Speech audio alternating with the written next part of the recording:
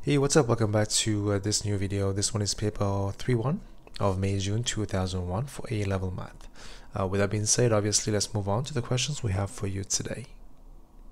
So this is question number 1. So here we have to expand this in ascending powers of x up to x cubed. So one by one, here we have what? 1 minus 6x power 1 over 3. Now we have to check. Well, this is plus 1. Good.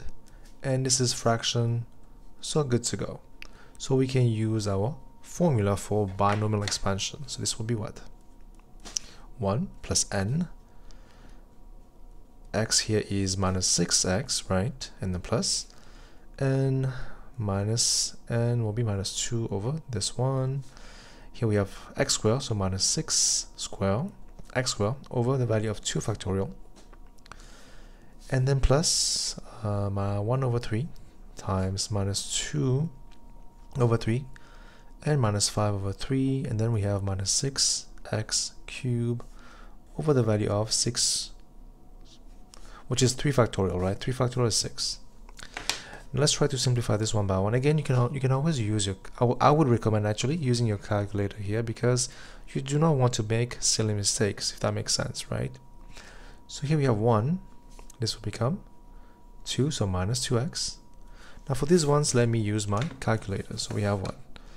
1 over 3 times minus 2 over 3 times 36 divided by 2. That'll be minus 4 x squared. Now this one, 1 over 3 times minus 2 over 3 times minus 5 over 3 times 6 power 3 divided by 6, that should be 13 1 over 3 x cubed. Again, here we have a minus sign, we have to include minus over here, right? If that makes sense. So here we have to double check. So 1 over 3 times minus 2 over 3 times minus 5 over 3. That's the first thing we do. You'll have something positive, then multiply by minus 6 cubed, that will be negative divided by 6. That will be minus sign over here. So finally your answer will be what? 1 minus 2x minus 4, this one, minus 13, 1 over 3 x cubed. Now if you want to, you can expand this. So 13 times 3 is what? Plus 1 on top, that will be 40. So or you can write minus 40 over 3 x cubed as well. So this is the other way of doing this. You can write this or this. This will be your answer for question number 1. Now let's move on to question number 2. Here we have to find dy by dx, which is differentiate these things. So 1, we have y equal to ln of 1 plus sine 2x. So usually, let's say we have y equal to ln of x. So dy by dx will be what? Pretty easy. That will be 1 over the value inside will be just x. Fair enough, right? So similarly, let's say I have y equal to ln of 2x. That will be dy by dx will be 1 over value inside 2x, then multiply by d by dx of this will be 2. That makes sense, right? So same idea applies over here. Let's see what can we do with this. So in this case we have what?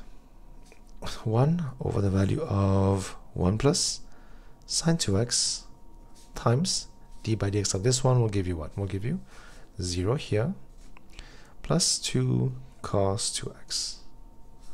So you will have 2 cos 2x over the value of 1 plus sine 2x.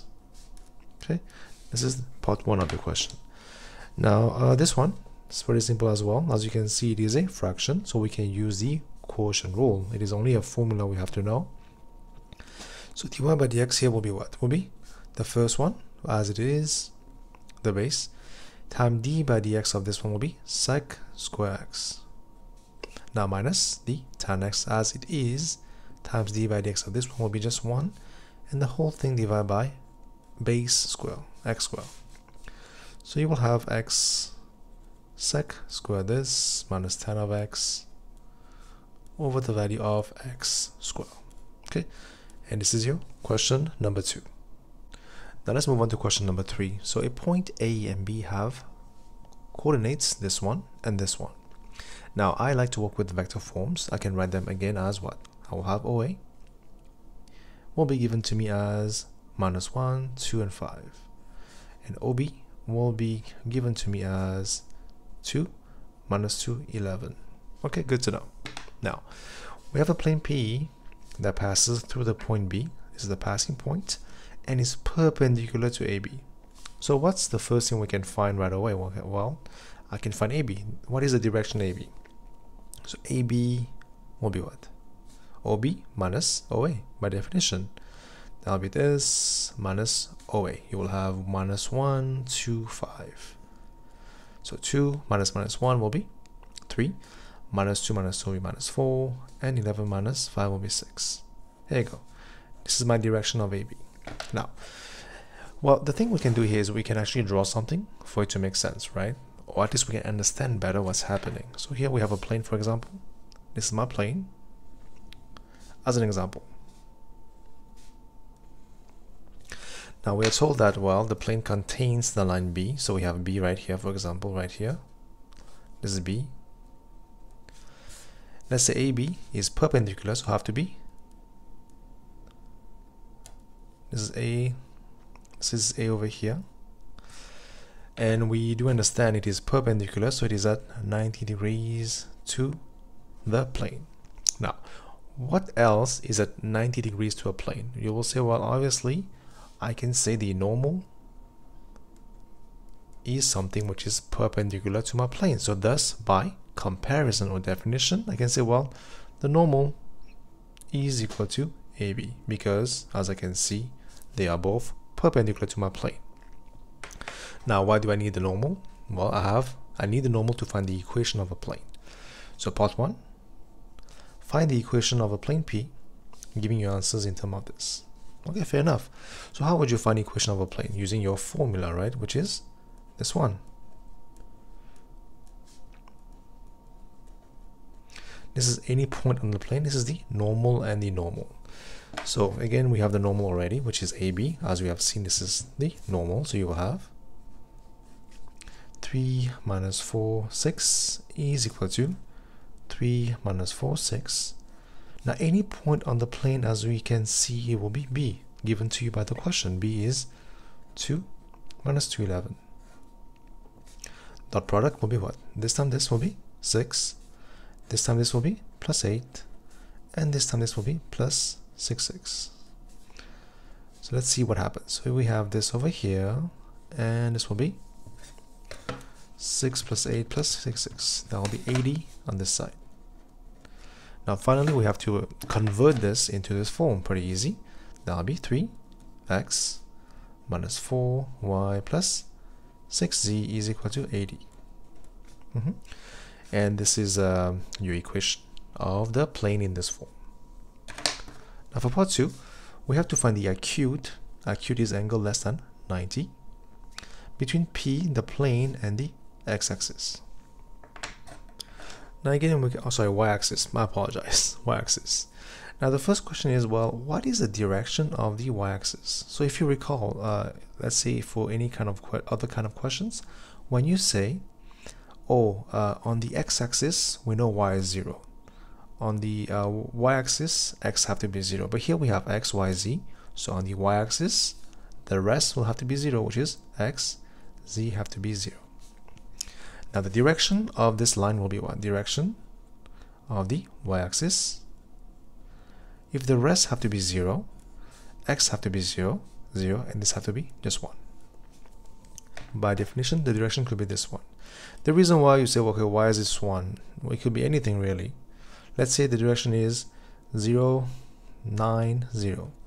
But I can, since it is a direction, I can just divide by 9, and you will have back to 0, 1, 0. So this is the direction of the y-axis. If that makes sense, right? All right, cool. Now I have the direction of the y-axis. I know the plane meets the axis because I need to find the angle. Now I can first do something by observation. For example, this is my plane. Let's say this is my y-axis going in this direction. I guess in this diagram, right? Y-axis right here. Let's pretend.